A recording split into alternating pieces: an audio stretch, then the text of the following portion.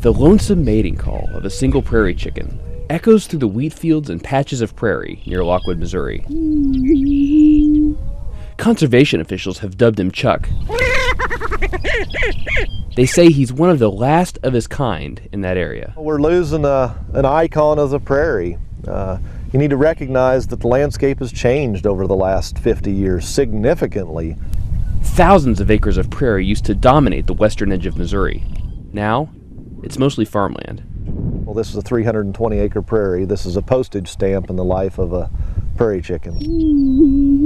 The chickens contend with barbed wire fences, dirt roads, and unusual weather patterns. Before the droughts, we had the wet springs, 3 or 4 or 5 wet springs.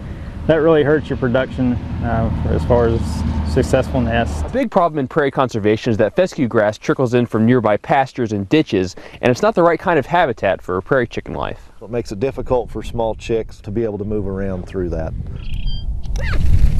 At one time, the area supported a thriving population, but in the last few years, the area has lost nearly 60 chickens, and it's a statewide phenomenon. Even 50 years ago, the prairie chickens were actually a nuisance. There were so many in the crop fields, eating the crops and things like that. We had a viable population here just 10 years ago, but obviously we don't have the habitat to sustain that. Conservationists could try to move Chuck to another prairie or bring in other hens. But whether he mates or not, his chances aren't good. We're not gaining anything. I mean, nature needs to play out here and nature will take its course. The isolation has made Chuck incredibly territorial. Now he spends his days calling out to a mate he might never find.